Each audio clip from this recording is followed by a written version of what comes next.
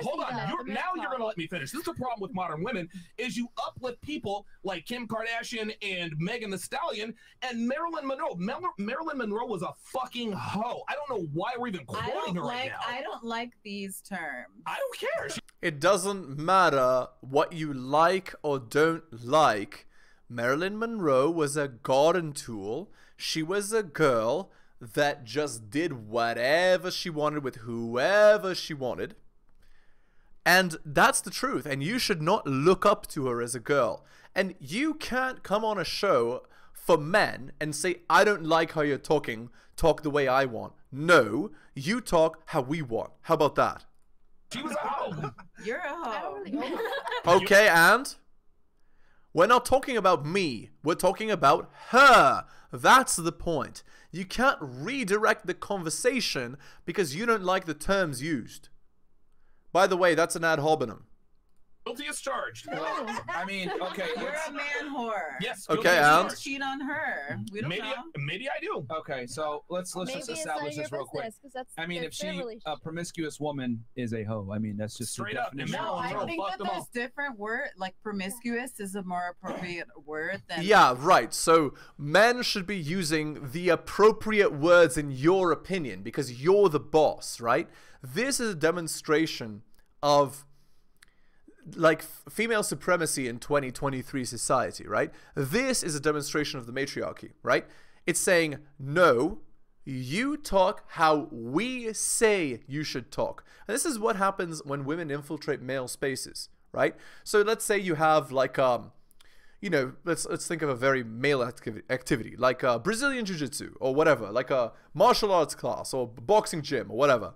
So these guys, you know, they're in the boxing gym, they're doing their thing, and these girls, they'll come in and they'll want to be boxing students, and they'll change the environment to favor women.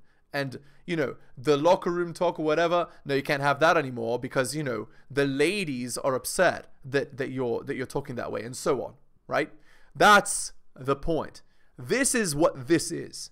No, you don't get to police the language here. If you don't like the language, you can get out. Slut. She's a slut.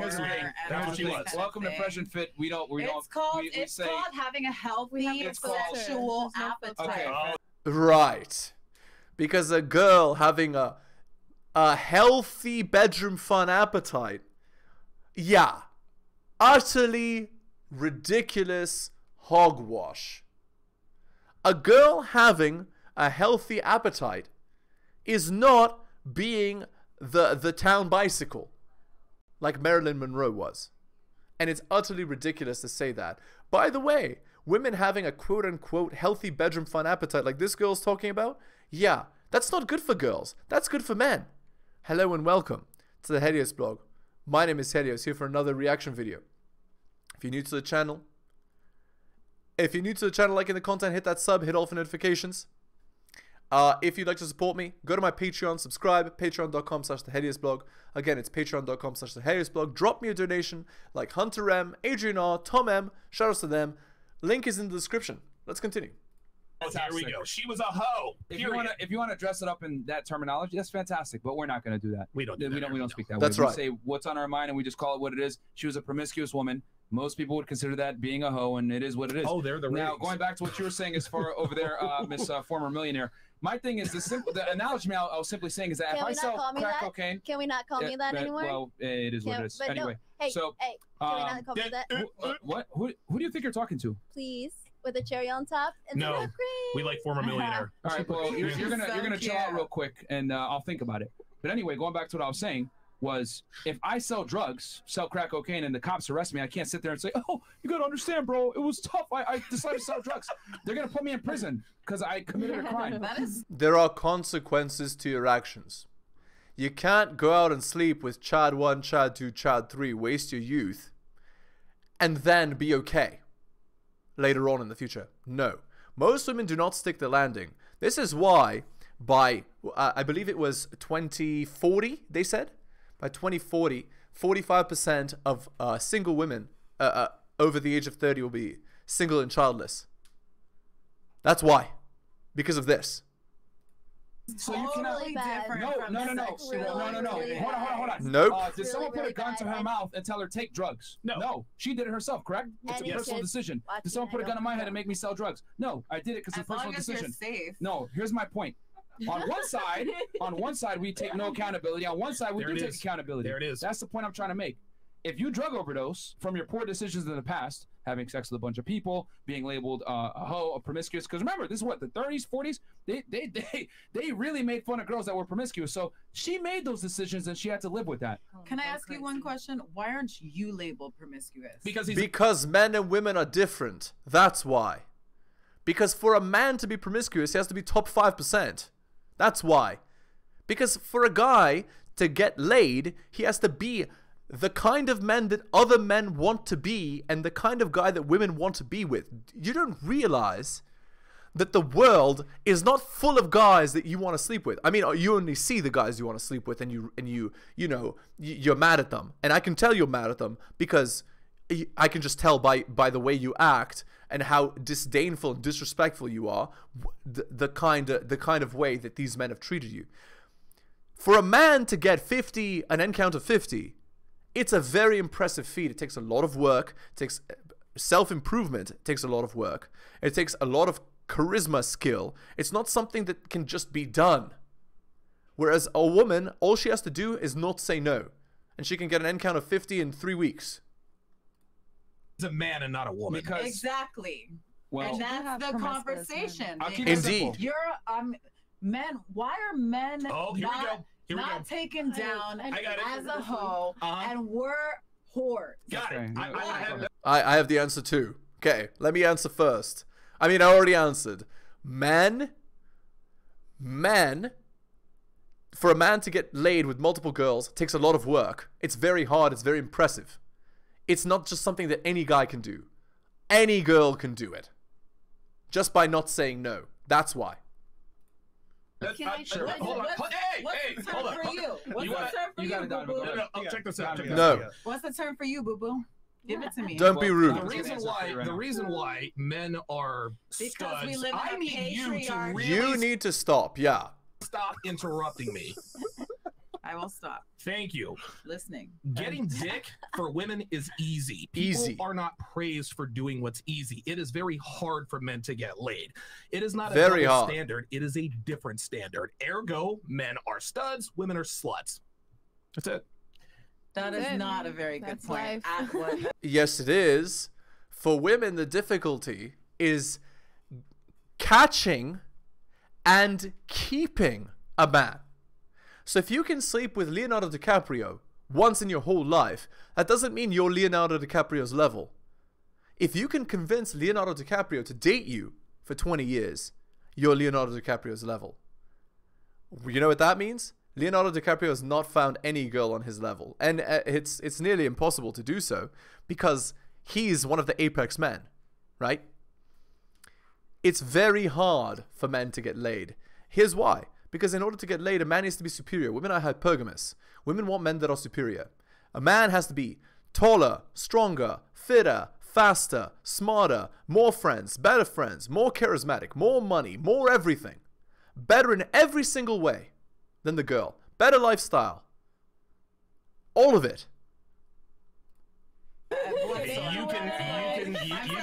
You can we say live in a whatever. patriarchy, and that's why. False. This is it. False. We live in a patriarchy. The patriarchy has nothing to do. See, here's the thing. So a woman, say you have. I get 2 words out, and she interrupts me every fucking time. Imagine, right?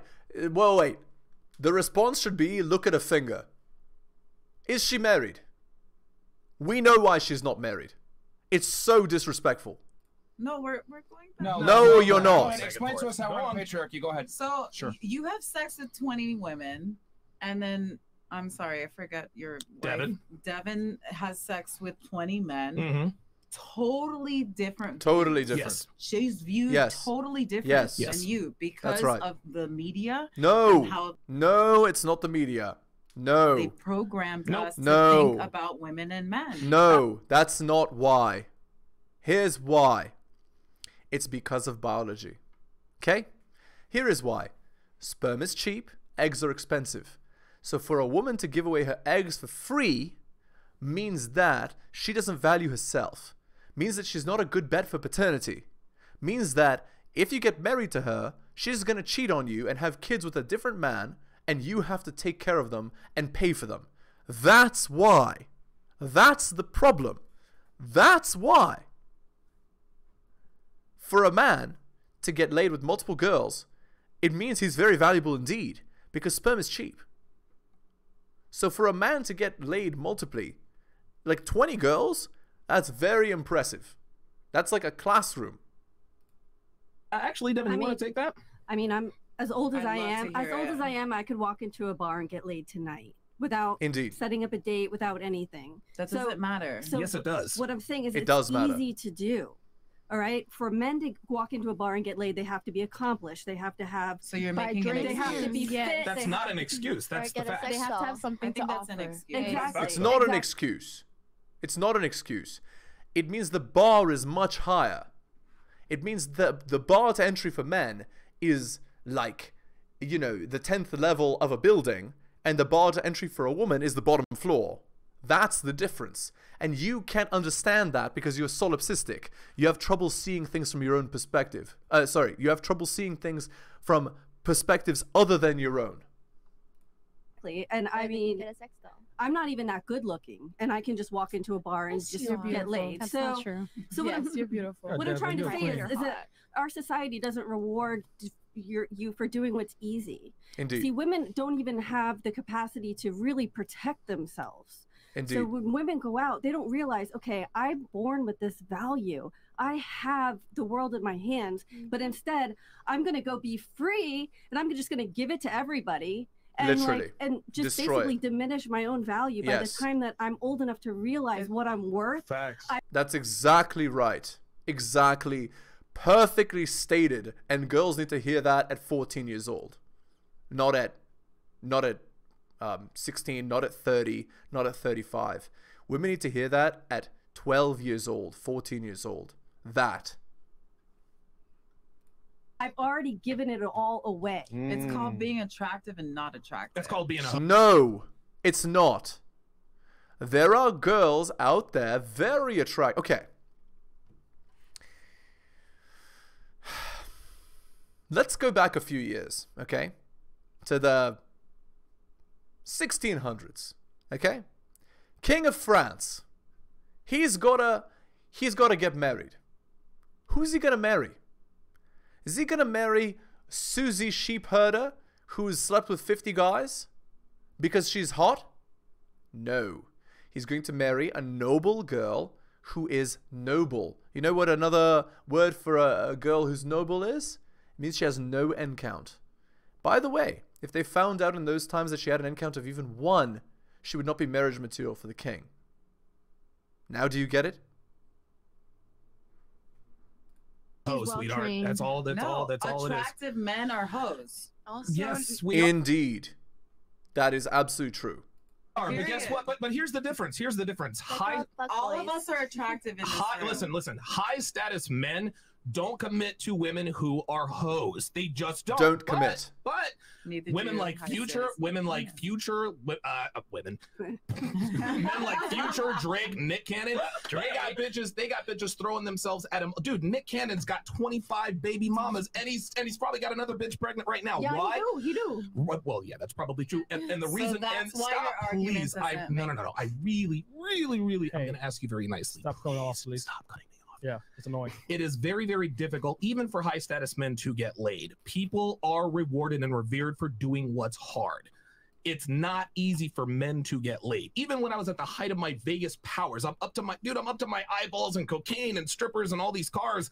It was still hard for me to get laid. But literally, it's hard for men to get laid at every level, at all times. It's true. You know, it's funny that these guys, these artists, right? These musicians, etc. These artists, even though they have girls throwing themselves at them every second, they could say the wrong thing and those girls wouldn't want to sleep with them. Whereas for a girl, she has to not say no. It's so, like, ridiculously different. It's to the point of being almost unbelievable, the difference in experience between men and women. Any average looking woman could walk into a bar and she can get laid just like that. People are not going to revere you for doing what's easy. This is why studs are praised and sluts are admonished. That's it. And this is evolutionary biology. This has nothing to do with the patriarchy. What's the first thing you call a woman when you don't like her? You call her a hoe. Exactly. Exactly. What's the first thing? There you go. I call her a bitch. I call her a bitch. Stop capping. The women call each other hoes all the time. Oh. But when men call each other, we call them losers. Oh, you're an incel. You can't get laid. It's literally the same thing. So listen. Literally, it's the equivalent.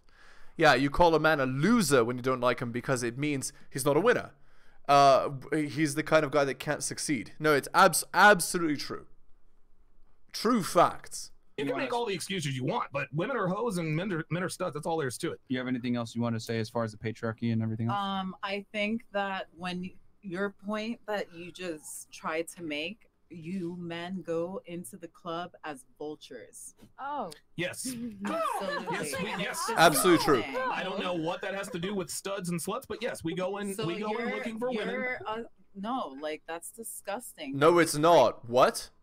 Why would it be disgusting to go to a place where girls are going to get male attention, win the competition for that attention, and get laid? What is predatory about that? Or what is wrong about that? There is nothing wrong about that. And yes, men act as vultures in the sense that they look for weakness, so to speak. They look for the girl that looks to be the most available. Obviously. Because again, getting laid is hard. That's just how it is. You pray. The vulture prays. No, what? The vulture's not a predator. It's a bad analogy. The vulture is a scavenger. The vulture takes what it can get. That's why it's a good analogy. Because men take what they can get. Right? So some guy, some loser guy might take you. But I wouldn't touch you with a 10-foot pole. Your attitude is gross. Your attitude is so repulsive, so reviling. I could not possibly touch you. What does vulture preying on women have to do with sluts and sluts? How dare you call a woman a slut? If she's a slut, oh, here we go again. A vulture scavenges. A woman is not a slut just because she has a sexual. No, it doesn't scavenge for the prey. Again, stop using these terrible analogies. None of you know anything about biology. Just stop talking. Please. Appetite just like you do. Women and men are different. Okay. Indeed. There you go. I rest my case. I feel like it has to do with self-worth too. Ooh. Absolutely does. I'm gonna let it go. Yeah, that's because she knows she's wrong. No, I'm not wrong. She is wrong. Marilyn Monroe is a slut. Later. Exactly. Most women can't love themselves unconditionally. Exactly. You can't love someone else unconditionally. Until you love yourself. And honestly, if you really do love someone unconditionally, you're doing them no favors. Right. Because you're not demanding their best from them. You're not demanding anything from them. Okay, just be a loser, be an addict, be a whatever. Absolutely. All relationships are a trade. All relationships are transactional. Every relationship that exists is that way. It's not just. Absolutely true. All relationships are transactional. If you as a man don't provide value, you'll have zero friends. Nobody will like you. Nobody will talk to you. Nobody will respect you. That's just how it is. And you definitely, sure as hell, won't get laid. That's for sure. And I'll just still love you.